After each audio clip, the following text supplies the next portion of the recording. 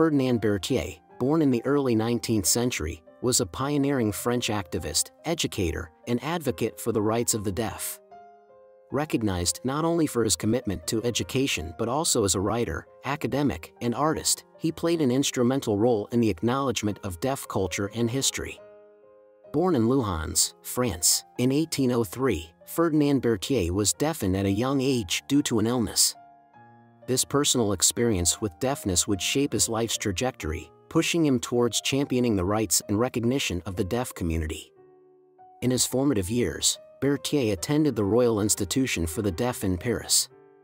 There, he was not only a student but later became an esteemed faculty member, laying the foundation for his lifelong commitment to education.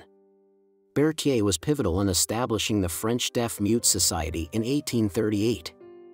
This was a groundbreaking effort, providing a platform for social, cultural, and political discourse for the deaf community. He is also famed for inaugurating the celebration of the Deaf-Mute Banquets in 1834, an event commemorating the birth of Abbé de l'Épée, a notable figure in deaf education. In addition to his advocacy, Berthier was a gifted writer and artist. His works, both literary and visual, became an essential medium for expressing the narratives, struggles, and victories of the deaf community. Through his endeavors, Berthier not only paved the way for the recognition of sign language in France but also highlighted the profound cultural, intellectual, and social contributions of the deaf community.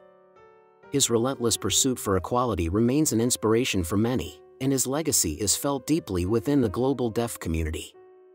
Ferdinand Berthier's life serves as a testament to the indomitable spirit of advocacy, determination, and passion. Through education, art, and activism, he left an indelible mark on the annals of history, forever championing the rights and recognition of the deaf community.